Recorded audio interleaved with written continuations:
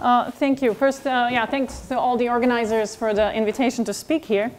You've heard a talk this morning on nonlinear dynamics. That was an excellent overview of the theory of this field. And so what you'll hear now is the experimentalist approach. So a different approach to the same problem. And I've shortened significantly my introduction. But again, do ask questions if I've omitted something that, that I shouldn't have omitted. So just to kind of remind you, and again, I won't go into the details of this because this was already covered this morning, but to remind you, this system, the auditory system, is incredibly sensitive. The 0.3 nanometer displacement sensitivity, typically when I speak to physicists outside of this field about this, at some point their reaction is always, that's just not possible. We shouldn't be able to hear. And yet, obviously, it is possible. In fact, we do hear. And so, you know, the reason being, remember, this is not in ultra-high vacuum. This has not been cooled down to 10 millikelvin. This is squishy biological tissue that's operating at room temperature or higher, and it's immersed in a fluid, right? So this is not something that you think of as an amazingly, you know, angstrom-sensitive level of detection, right? This is mind-boggling in many ways. Again, I will skip the introduction except to show a movie. Since I come from UCLA, we're so close to Hollywood, you have to include a movie in your presentation. Now, there's not too much action, but this is the best I could do. This is provided by Howard Hughes Medical Institute. And you can see somewhat, this is not connected to sound, but my laptop will hopefully be loud enough.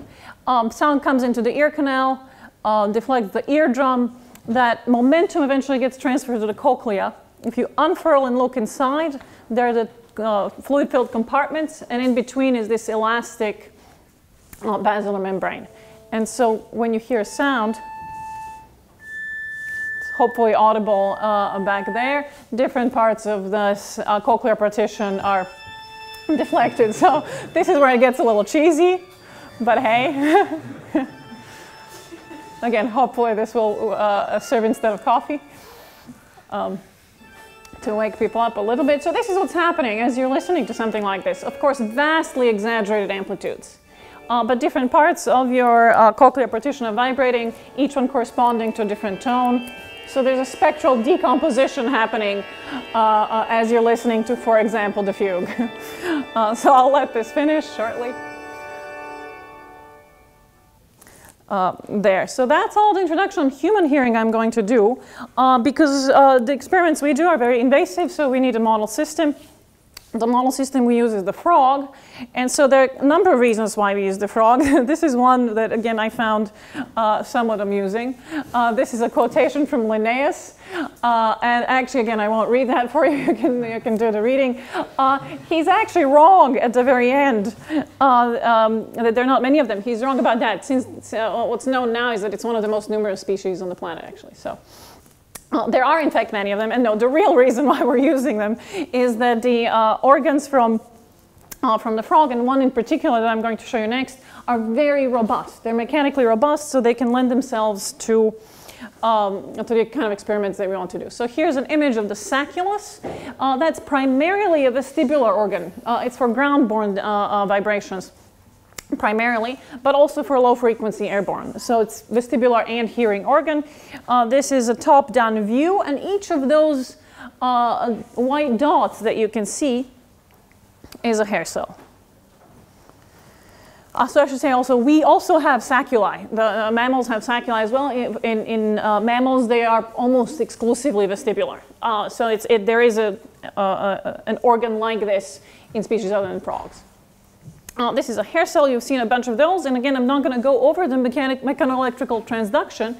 The only thing I want to do is remind you that what happens when these stereocilia are deflected and these channels open, that you also get an elongation. As they open, you get an elongation of the tip link. That this elongation, I'm sorry, not an elongation, you get an opening of the channel that leads to a relaxation of the tip link, really, which allows the bundle to move back and forth. This gating is what leads to that nonlinearity that you've heard described this morning. And this was shown experimentally by Pascal Martin in 2000, how this nonlinearity that's measured in the force displacement dependence leads to the spontaneous oscillations.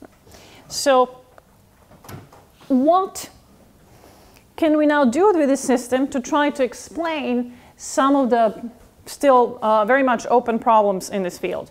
And as Frank has mentioned earlier, incredibly little is still known about how this works. The sensitivity I have already mentioned, and he described in detail the robustness, the dynamic range of many orders of magnitude that the system can show. And so one of the things we're working on is to try to understand both of these limits. So how can the same system that is so very sensitive to very quiet sounds, very, very low amplitude mechanical stimuli, also withstand very, very strong stimulation. And finally, I want to talk a little bit about the biophysical mechanisms, or at least this is one of the things we're exploring, is not only does it do this and how can we explain it with mathematical equations, but also what might be some of the underlying biophysical principles.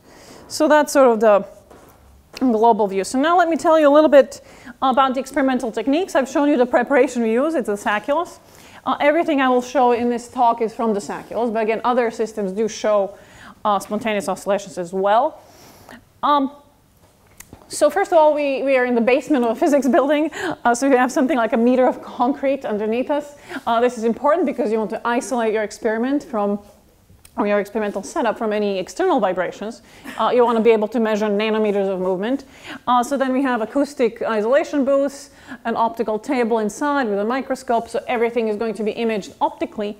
I showed pictures that are electron micrographs because they're pretty, but to be able to measure living functioning cells, we need to leave them immersed in a fluid. The fluid is oxygenated, so we cannot freeze it, dry it, etc. So we are limited to using optical microscopy techniques.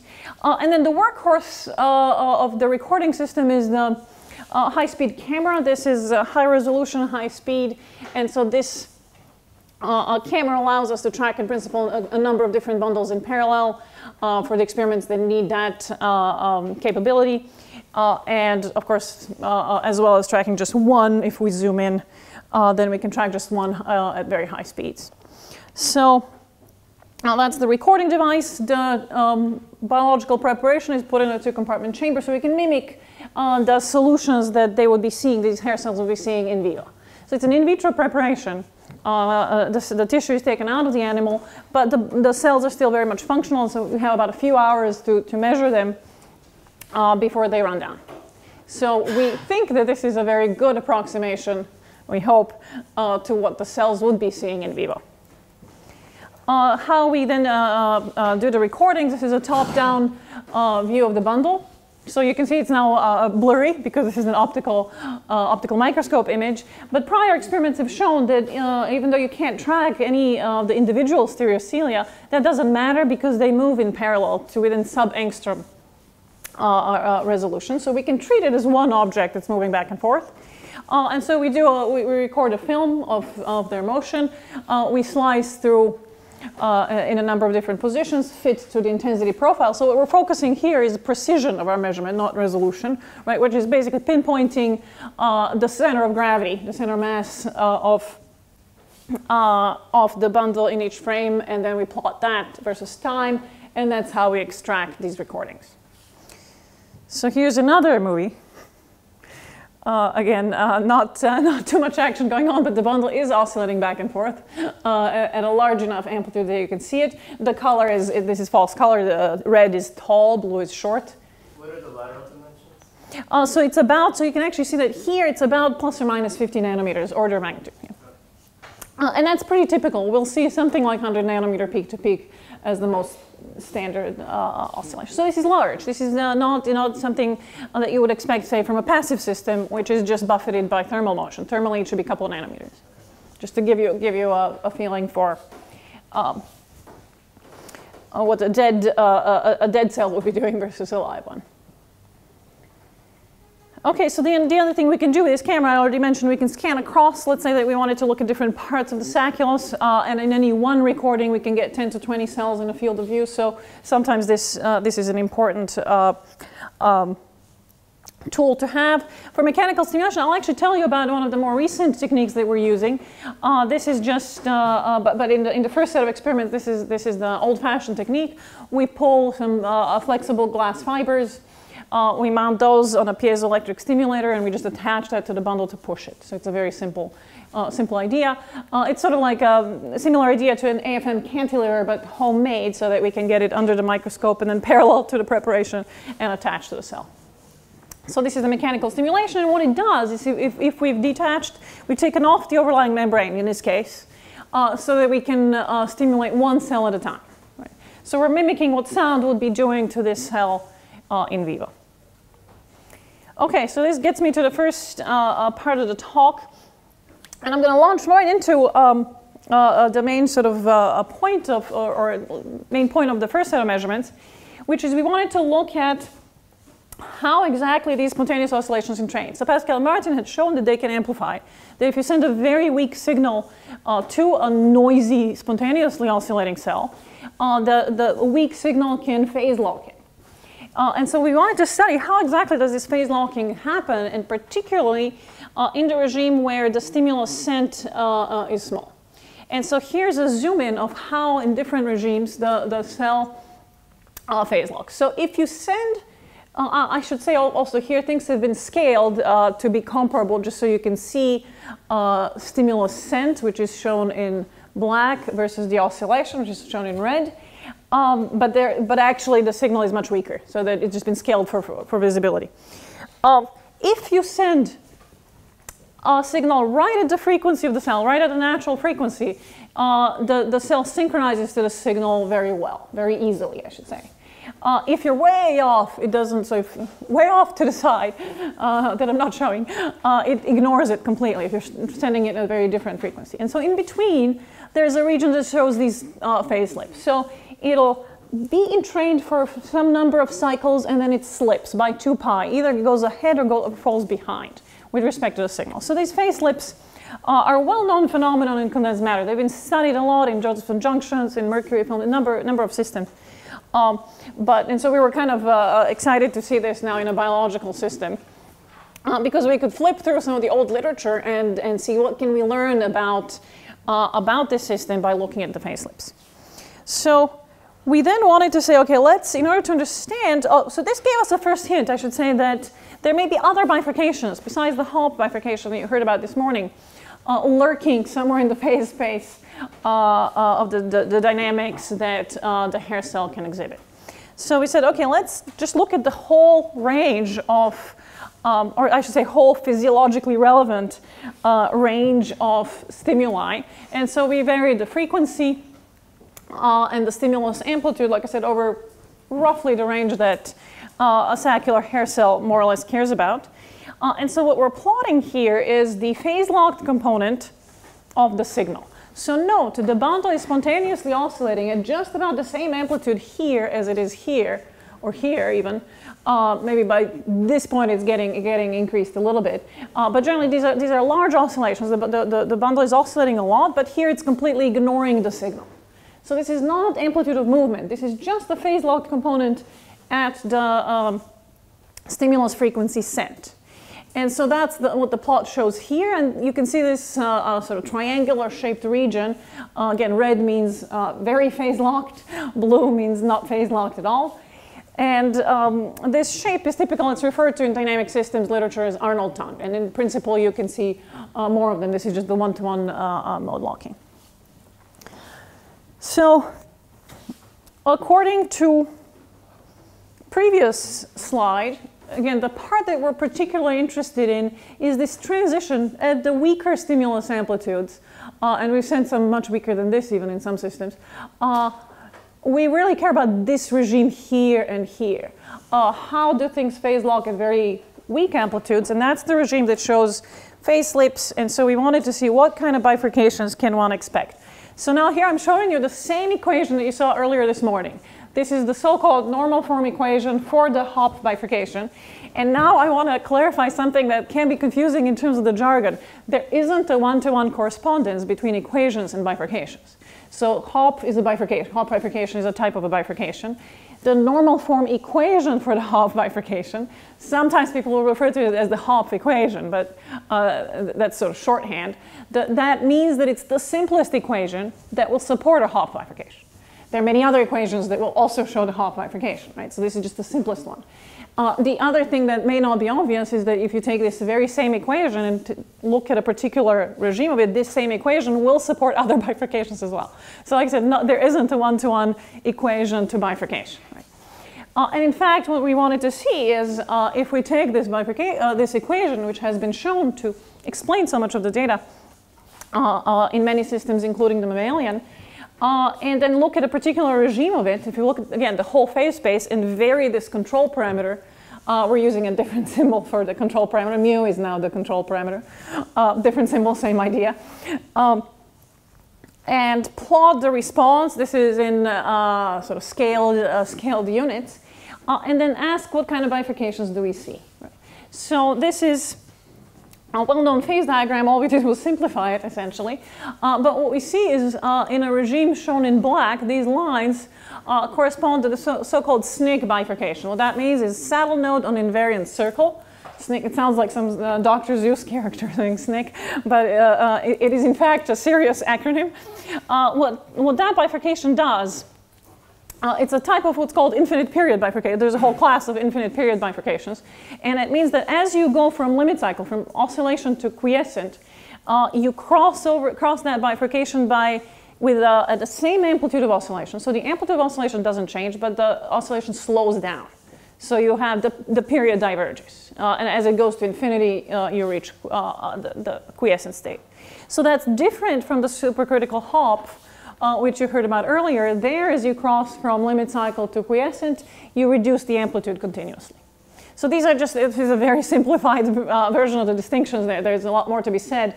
But this is one of the, these are some of the signatures, how you can tell, for example, whether you're more likely to be measuring a Hopf bifurcation or the SNCC bifurcation. And in between, so the Hopf bifurcation is shown in yellow, the SNCC in black, and where they cross is called so-called Bogdanov-Takins. There you see both. You see both an amplitude modulation and a frequency modulation. So the regime, again, the regime we wanted to focus on is right this regime here. Why? Because we're interested in what happens at the most sensitive regime, right? What happens when you send really, really weak signals. So we started off with something, this is now less than a nanometer in amplitude. So something, actually, I speak in nanometers, but probably should be talking in force magnitude sense. So this is about 0.1 or 0.05 piconewtons, so very, very weak forces. And at those levels, if we send a signal, you can't really tell. You look at a spontaneous oscillation, you send a really weak signal, and you look at that trace, it doesn't look any different than without signal. But if you send many of them, so multiple repetitions, multiple presentations, if you average, so I should say we're not presenting anything for 2 seconds, then we're presenting a signal from 2 to 4, and then not presenting anything from 4 to 6. And in the average response, you can kind of see something starting to emerge, right? There's a sign of life, but still I would kind of make a face at that record, right? There's nothing there, or at least it's very weak. But if you look at the phase, so now what we're plotting, it's the phase difference modulo pi, or in units of pi, I should say.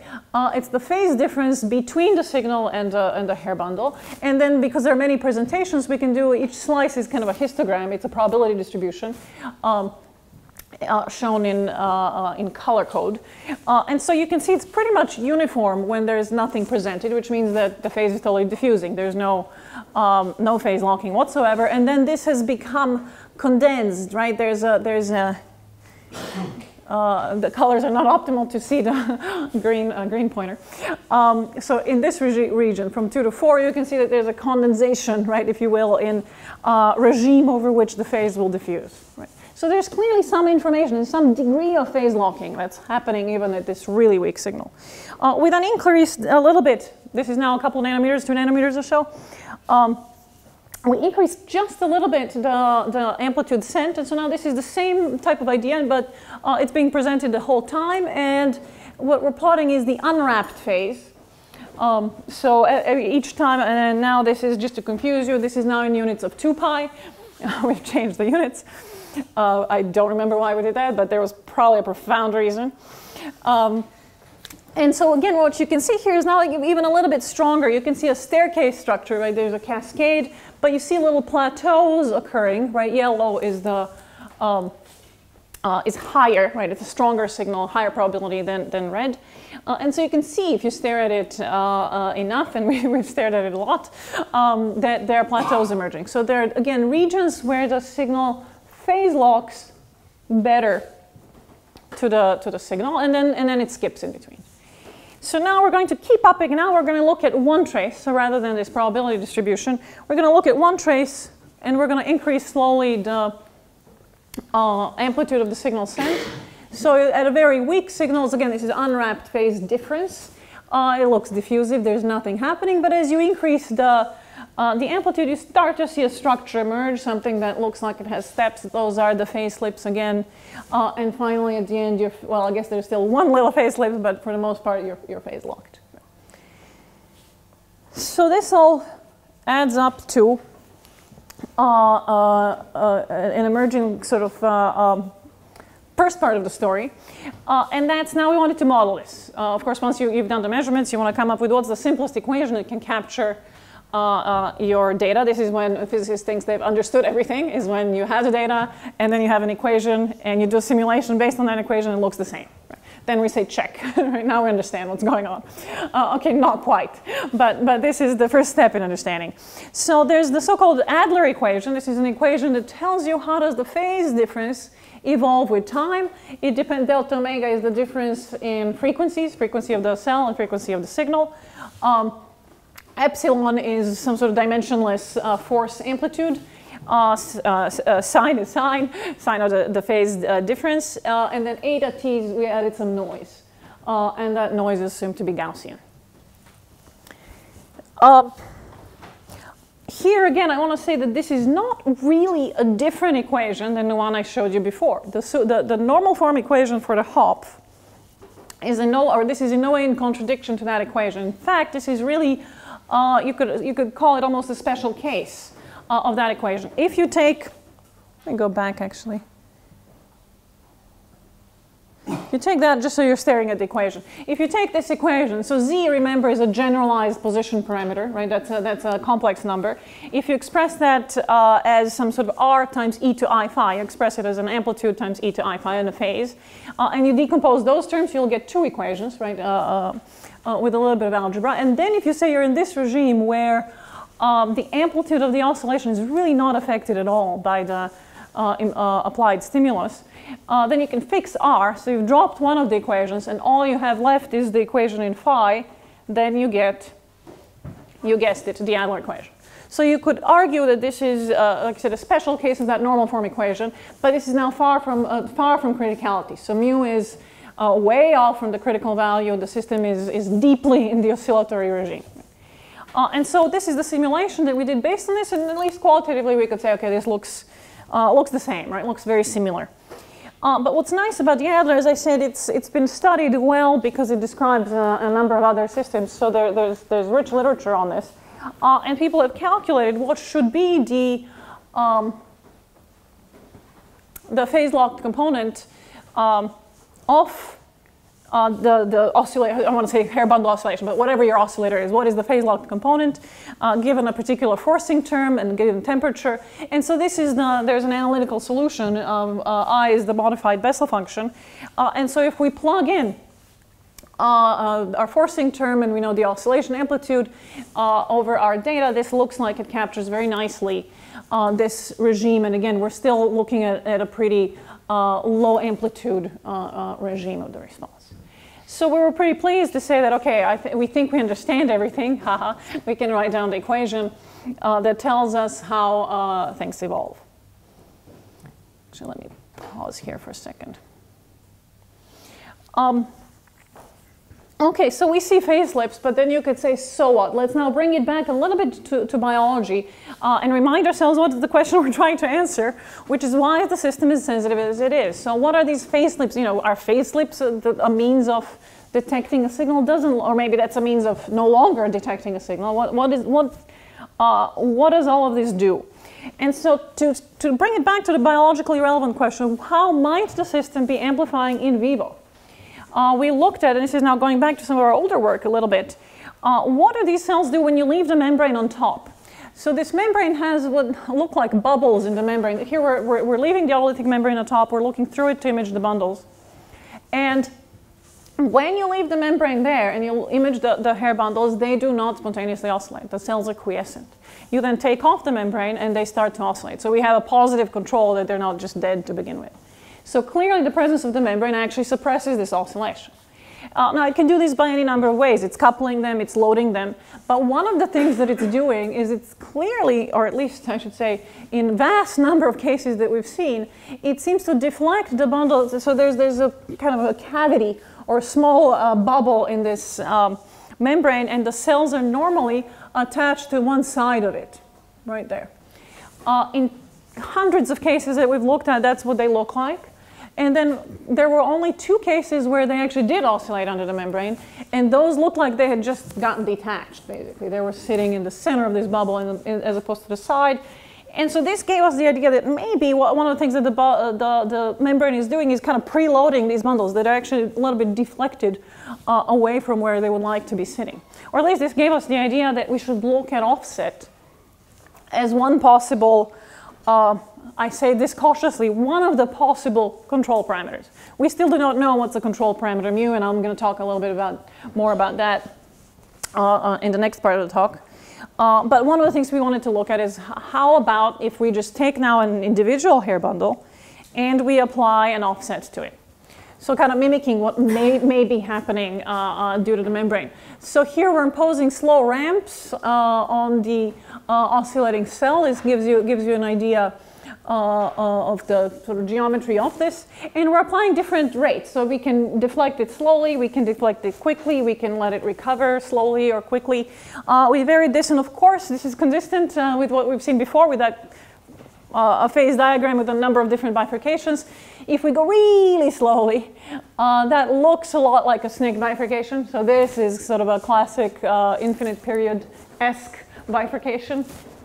Here it looks like you get a little bit of a modulation of amplitude as well, although it's hard to say. There's just one data point with a smaller amplitude. But hey, if I had to make a call, I'd call this the Bogdanov-Takens. The recovery here is again a little bit Bogdanov-Takens-ish, whereas this I would probably call supercritical hop. You can't really look at this and say it's this bifurcation or that based purely on the amplitude. You'd have to dig a little bit more into the dynamics, but what this does imply is that you get different bifurcations within the same cell, but just how quickly or slowly you cross this, you apply this input. And so we decide, okay, let's focus on the really slow regime. What if we go to the basically DC case, or so slow that it's steady state? And we also wanted to look at it in a positive direction more, because that seems to be the direction in which at least many of the cells that we looked at seem to be deflected. So now apply really slow, again, practically DC offset.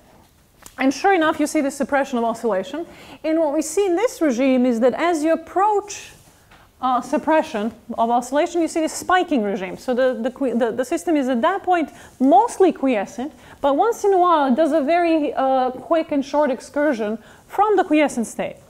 And here we've just zoomed into a couple of different regimes. Now this is with subtracted ramp so that it looks flat. And so that's the spiking regime. And then we studied, okay, if we go to the spiking regime where it just occasionally spikes normally, and even maybe cross into the regime where it almost never spikes, but then apply a very weak sinusoidal stimuli, you can elicit spikes. Spikes occur, and they tend to occur, if we look at the phase of when during the oscillatory signal sent do they occur, that tends to be at a particular phase of the oscillation. So there's a preferred phase when they do appear. So any one cycle, here we're showing actually a fairly strong signal, but if you make the signal weaker and weaker, you can start getting only occasionally a spike. So whether a spike occurs or not during any cycle is stochastic, it's random, but when it does occur, it occurs at a particular phase. And so we started to model this. This is now, again, Adler equation, but with an additional term that's brought about by this offset that we're applying. And this additional term actually brings a significant complication into the physics, or at least the math, the calculation part. If one models this Adler equation, that's also known in the literature as the tilted washboard potential for I don't know how many physicists did any washing, but apparently this is what washboards look like. And so if you take a washboard and tilt it, you get, this gives you the energy profile. And so this is actually, I like this because it's intuitive. What happens when the system is quiescent? It's in one of these, if you suppress them, they're sitting in one of these regimes, and then they can do a 2 pi slip. So a spike means hopping from one to another.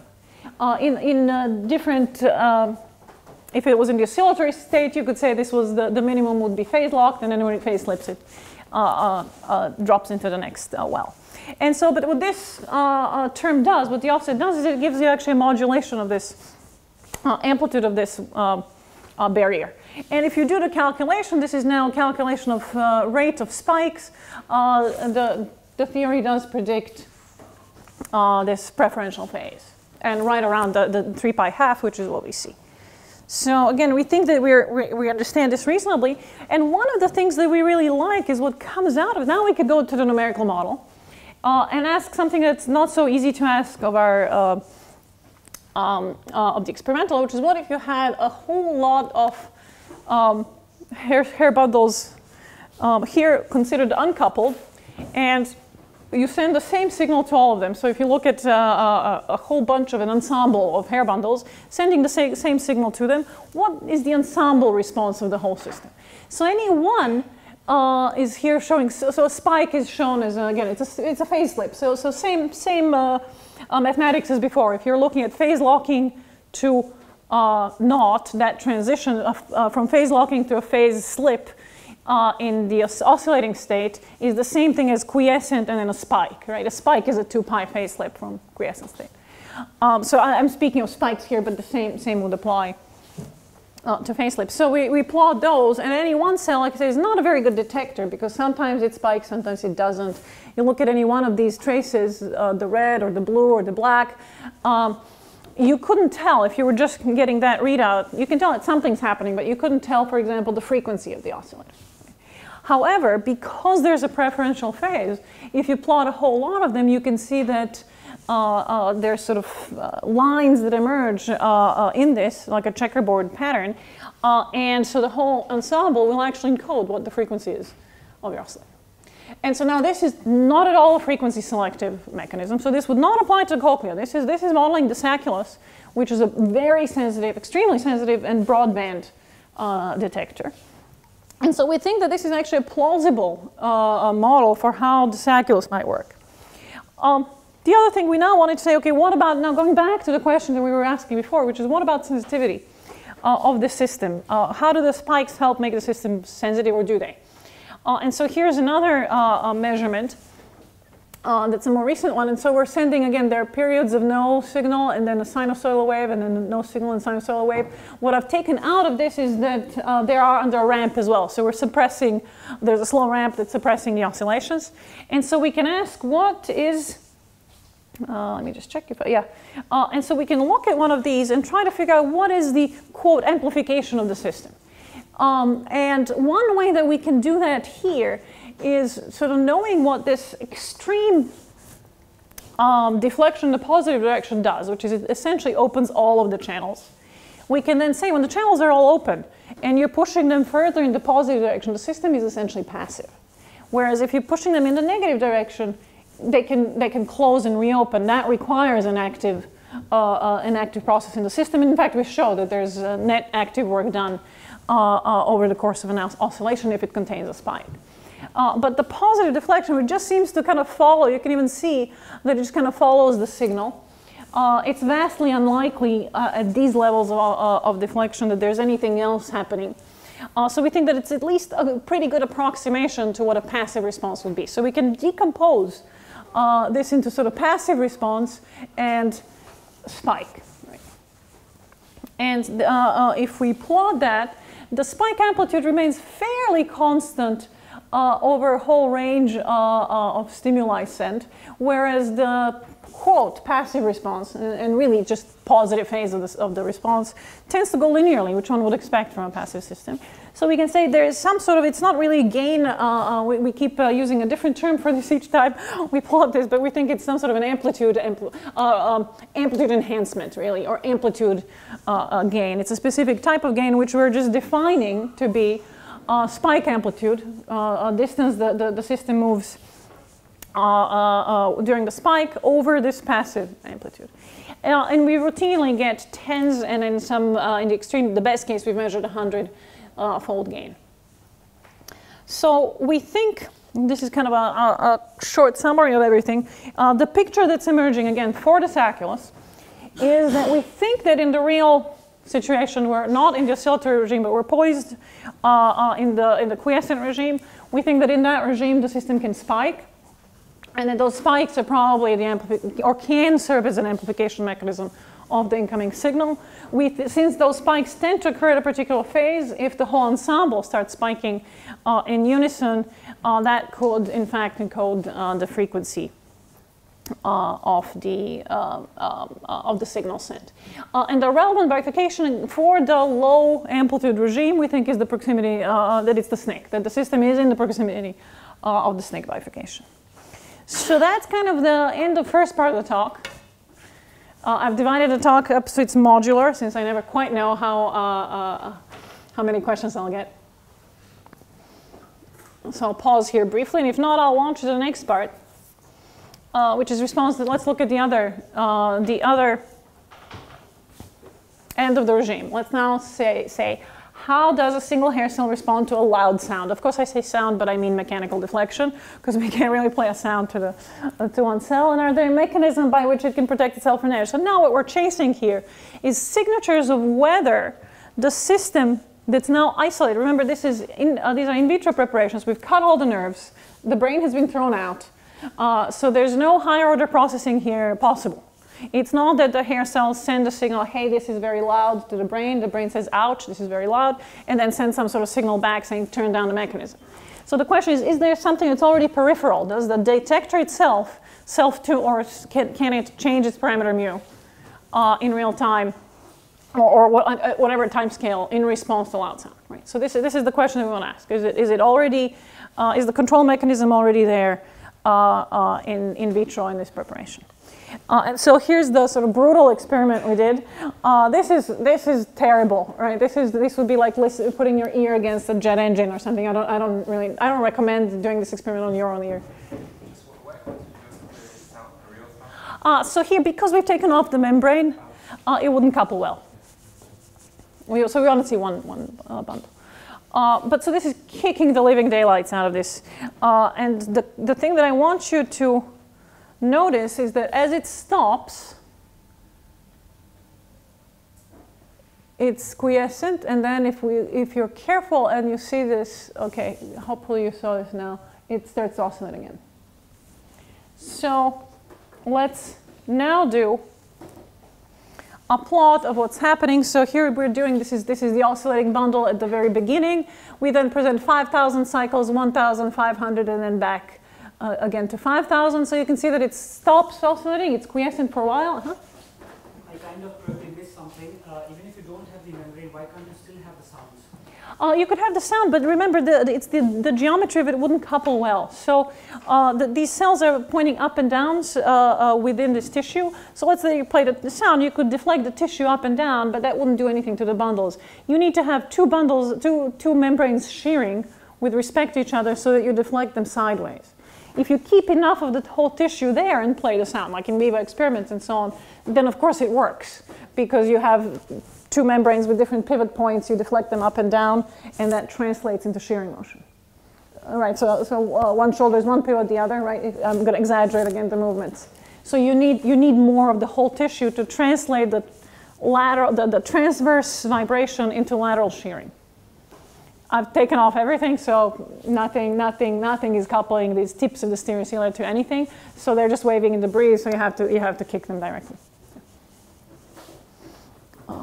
This is, like I said, only because we've uncoupled them. Yeah. I have a question about the first part. We had earlier the talk about the off bifurcation and now the SNCC bifurcation. Does it mean that one of the models is wrong, or can both? No, so that was the point. I mean, wrong. I think that they're just different regimes of the same phase diagram. It's the same equation that produces the different bifurcations, and so even within the same, and we saw that broad Arnold tongue. So I think there's a regime there that we were seeing the hop. And in fact, in the paper, I didn't show that, but if you stimulate it in that regime and you look at the crossing, it has all the signatures of hop.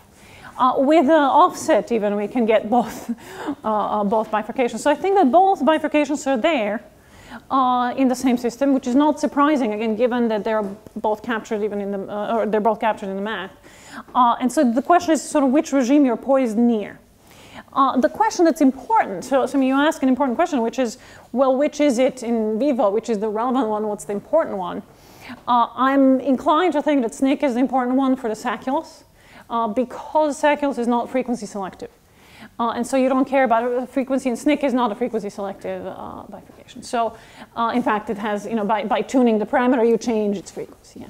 So that's my inclination for the sacculus. For the cochlea already, I haven't measured it, but I would bet the other way, because you need a frequency selective mechanism. So HOP would be a much better bet. So the question that I find interesting, and this we haven't yet done, but if one starts to look at comparative experiments, so looking at this bifurcations across the species, what's the difference? Is it just the control parameter? What's the biophysical mechanism by which you change this? It's easy in math. You just change mu. Or whatever, you just change one parameter and you're in a different regime. But in real life, is each cell capable of all of the bifurcations? And probably the answer is yes, and you just tune something inside to adjust it to one or the other. The question we don't know the answer to is, can the same system sometimes operate in one regime and sometimes the other? Presumably, yes. Yeah. So I don't know if that's answered your question. The answer is we don't know, but we think that both and possibly more are there. Yeah. I think there was another hand up there. What I wanted to show here is just that we suppress the oscillation. And this is weak. I actually have another one. We suppress the oscillations and then they recover. So A, you're changing the stimulus, so kicking the cell by a lot, shifted it out of the oscillatory regime and into the quiescent one, then you let it go and let it regain its, let it get its bearings back, and it starts to oscillate again. So this is, I think we're watching in real time how the cell detunes its mu parameter from oscillatory to quiescent regime and then back again. Afterwards, we measure the cell. It's not the same cell it used to be. It suffered. You can see that this is a wimpier oscillator, but it survived, which is shocking. So then we wanted to repeat this with a slightly more gentle method. So if you just deflect it and hold it there and let it go, we see the same phenomenon. It stops to oscillate, so there's a quiescent regime, and then it recovers. So there it is. It's self-tuning or tuning its control parameter in real time. This is, again, without any of the higher order processing centers. So clearly that control mechanism is already operant just in the cell. What can we say about this? We can impose different durations. This was something like 30 seconds, 10 seconds, and 5 seconds. And the longer we hold it, the upshot is the longer we hold it, the longer it takes to recover. So duration of deflection makes a difference. We're saturating this, so amplitude doesn't. It's already pushed so far. And then we wanted to see if calcium. So calcium has been proposed, and I think it was mentioned this morning as well. Calcium is one of the potential control parameters. And so we wanted to see how will it recover in a lower. This is 250 micromolar, so just lower concentration of calcium. And sure enough, it recovers much more quickly. So it seems that the more calcium goes in, the longer it'll take to recover. So one of the hypotheses we can propose, this we haven't tested yet, but what will be consistent with the data we're seeing is that maybe as you overstimulate, you accumulate too much calcium. So there are calcium pumps that would normally extrude it that they just can't keep up. You accumulate some calcium, then when you let it go, they can extrude this and go back to normal. So it could be just calcium, a control, if you will, inside the cell that tunes it to one regime or the other. So we have so far we have two proposed control parameters, right? There's the offset that we were imposing, but it would be hard to see how in vivo, how would the cell change its own offset position. It's not impossible, and in fact, calcium and offset could work together because calcium affects stiffness of the hair bundle. If the hair bundle is attached to some external link and then changes, let's say calcium changes its stiffness, well then it could actually change its 0-point position. And vice versa, obviously if something imposes an offset, that would change the calcium influx. So possibly both of these are at work. But neither of them are terribly satisfying in that, again, you have to ask yourself, how is the cell controlling this? Let's say that you wanted now to say, aha, I'm in a quiet environment, let's up the gain, or I'm in a loud environment, let's reduce the gain. How exactly would this work? But whatever is affecting it, perhaps offset and perhaps calcium, or most likely both, are playing a role, let's just say, in setting the dynamics.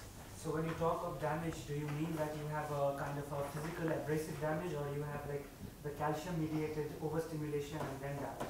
So that's actually being still studied. If you really kick it hard enough, you're just going to break tip links. You could even destroy cells. There are diseases that will attack cells, and then that is, of course, completely devastating in terms of the effect on hearing. So you could damage it completely mechanically, right? And then the cell will die. However, if you're somewhere in between, if you're just starting to damage, but you're not completely wrecking the stereocilia, then you're probably in this regime. And so very likely it is calcium accumulation. And there's some evidence that even studies how, that it sets up redox reactions inside the cell. It releases free radicals, and then those destroy other mechanisms inside the cell. So people are studying this very hard to try to figure out if there are ways of protecting against damage. So there are a number of labs that are studying. This is an ongoing question, but there is a lot of evidence that calcium accumulation is in fact toxic. So it's consistent, yeah.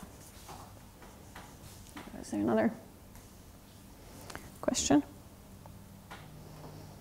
I think this is all I want to say on this strong mechanical stimulation, except like I said, it points to calcium being important. So now, part 3, control parameter. What do we think it ultimately is of course, well, and really I shouldn't call this, I should say control parameter question mark, or 2 question marks, right? And yet another way to dig at what that might be is, of course, voltage, right? Why do I say that? So in the hearing system, the hair cells talk to the brain via one set of neurons, but there's a whole other set of neurons that goes from the brain to the hair cells. Those are called efferents, and so the brain does control the cells. And so you could imagine that the brain, some part of the center says out too loud and sends a signal back to the cell, and so that would be affecting the voltage of the cells. So we want to see how does changing membrane potential inside affect the dynamics of the cell. So these are some of our recent recordings. This is the movie camera imaging the hair cells. And at the same time, we're recording the electrophysiology of the bundles. And so here's an example. Now we get simultaneous recording of the oscillation and the current flow into the cell. Convention in this field is that current into the cell is negative. This makes it harder to see the correlation because it's flipped. So I would have liked to have plotted it the other way, but biologists would kill us if we did that. So I'm too scared to try. I didn't know there would be maybe no biologists in the audience, but hey. So here's, again, the oscillation, the mechanical oscillation. There's the electrophysiological recording. I should keep track of time. And what's interesting, so we see correlation between them. Makes sense, channels open, in goes current.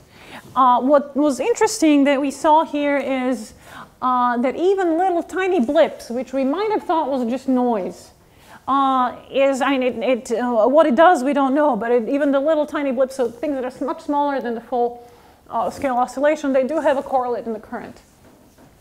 So you have, like I said, a very strong correlation between even like something of this scale has a correlate. So we were able to do these recordings.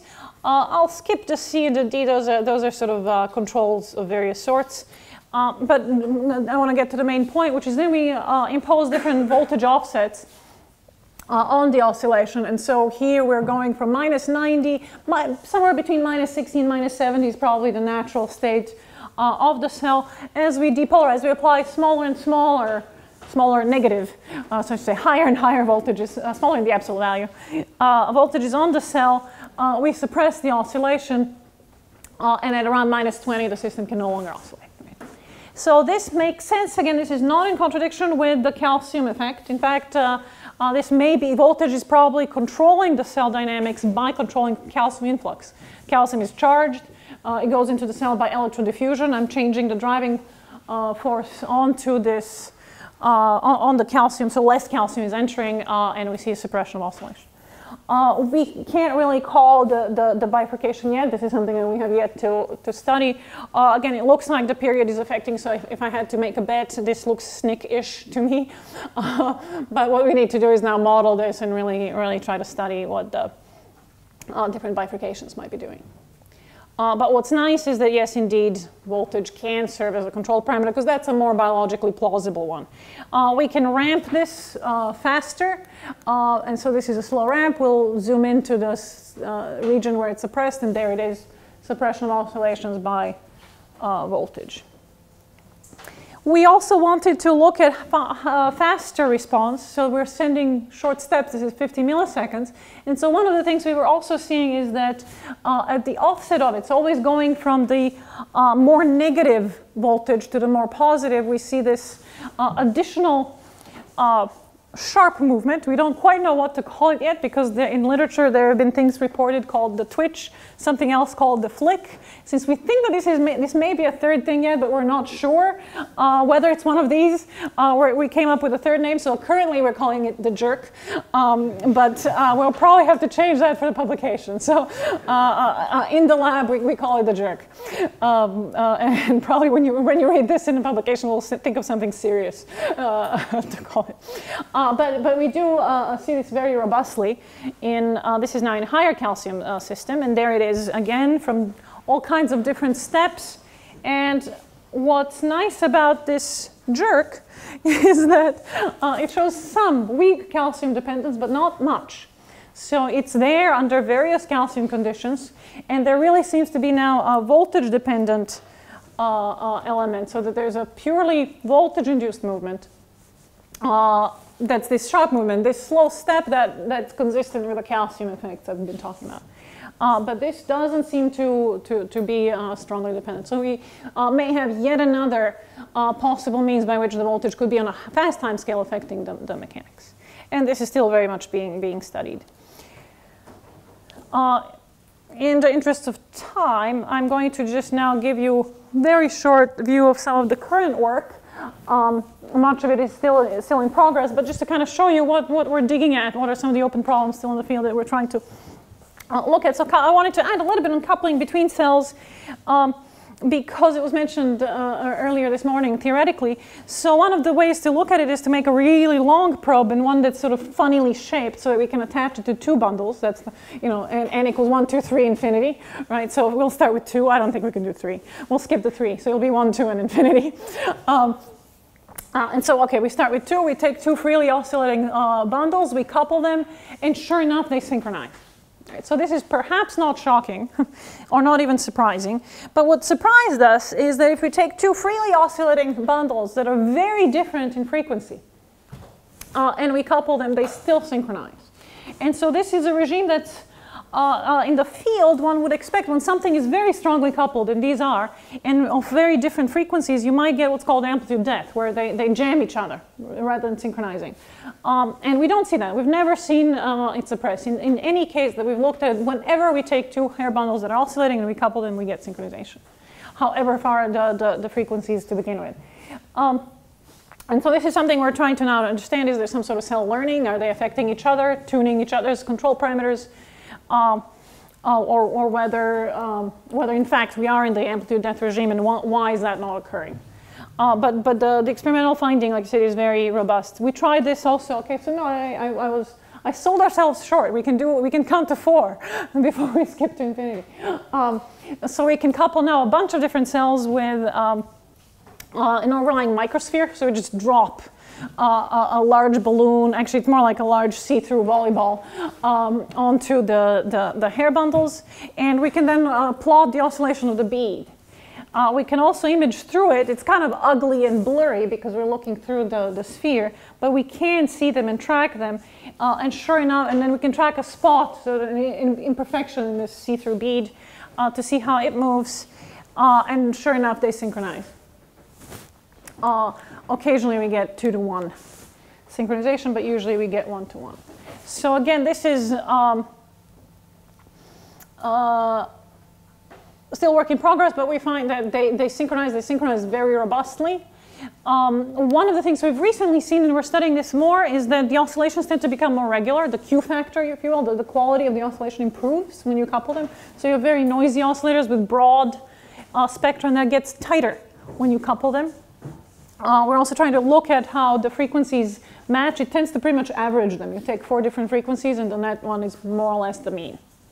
The synchronization does work, and we haven't yet looked at how it responds to stimulus, but just from looking at what the spontaneous oscillation does, that would seem to confirm that indeed things should become sharper. They should get improved by synchronization. And one of the things that's sort of a side effect of this is that whatever this active mechanism is, it can move large overlying structures. And finally, since this is an experimentalist talk, I want to mention one cool new technique, which is we want to be able to push these cells faster. And this floppy probe is not good for that because it's, well, floppy. It has an elastic, it's very elastic, it has viscous drag, it limits, it's kind of like a mechanical filter on this. So we're in the nanotechnology age, so why not use magnetic nanoparticles, particularly when you don't have to make them. So we collaborate with a group in Korea that makes particles. We like these ones because they're cool, right? They're cubic. No, I'm kidding. Those are for reasons not understood. They tend to have a higher magnetization moment than equally sized spherical ones. So they make these cubic nanoparticles and then coat them with a sticky substance. The sticky substance is to connect them to hair bundles. We then have an electromagnetic probe, so you just wind a whole lot of wire over a probe and approach it to the hair bundle. And so there is the schematic diagram, a bead attached to the bundle and then an electromagnet. The probe is still large compared to the bundles, but this is something that we may actually tweak in the future. There's no reason not to make this not to engineer this to be smaller. There's a bundle with a bead, but then actually, so that's a bundle. That's the bundle that's actually being stimulated. You can't see here; these particles are very small, so we can't necessarily see which one which bundle has particles attached, except by the fact that it reacts or doesn't. We can, however, test generally whether attachment has worked by just labeling them, labeling the particles with fluorescence, labeling the bundles, looking at the overlay to show that particles are indeed attached. We also looked at them on SCM just to prove that it attaches. And then, like I said, what you end up with is just you measure the response. And we can calibrate the forces on the particles. We know what a particular distance from one particle would do, and then we can measure how much the bundle is being deflected, and so we can get estimates from that on roughly how many particles we get on each bundle. So here we're just driving it slowly, but the cool part is we can go up to, so far we've been able to drive it up to about 5,000 hertz, and so this opens up possibilities for actually studying other systems, mammalian systems and so on. So that's, and we wanted to check, does this still work? Do we get mechanical transduction? So we just did some calcium imaging at the same time. Here's a deflection of the bundle. Here's a calcium image, and it works. Are you able to measure an induction current from the natural oscillation through the probe? Instead of actively exciting it, can you also measure the oscillations that way? Can you measure? No, we haven't. So we don't have a feedback on this. You're thinking something like a magnetic trap that would then be able to measure how far you're off? Yeah, you were just curious if you could measure a current induced in the coil of your probe. We haven't. This isn't set up to do that. This is kind of just a pure stimulus send, but there are magnetic tweezers out there where you then have both a measurement of stimulus you're sending and the force and the feedback from the object, bead or whatever it is that you're trying to stimulate, and then you have both. This setup doesn't have that sensitivity. But yeah, basically, upshot is magnetic nanoparticles work. They're a very good tool, and so now we can probe these dynamics at higher speed. And some of the current results that we're looking at is higher order mode locking. So I showed you 1-to-1 Arnold timing, but one of the things that we can now probe is can it mode lock at 5-to-1 or 4-to-1 and so on. And with that, I'm going to thank my current lab members, the postdocs and the graduate students. I showed a lot of work by my recent graduates, Albert and Yutana. The magnetic particles are from Jinwoo Cheon's lab, and so the theory has been done in collaboration with Robin Brunsma's group. And finally, I think the agencies that fund this work. All right, thank you.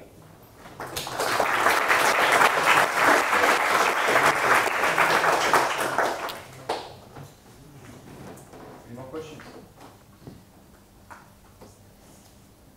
Questions, coffee questions. I have one. In the spiking behavior that you showed, does it depend on?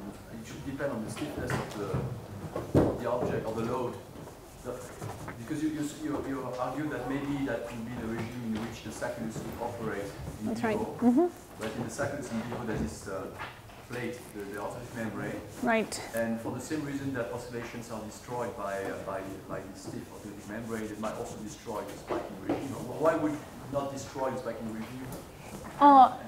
You have both effects. So we've shown, if you just put... What's different about the spiking regime that is...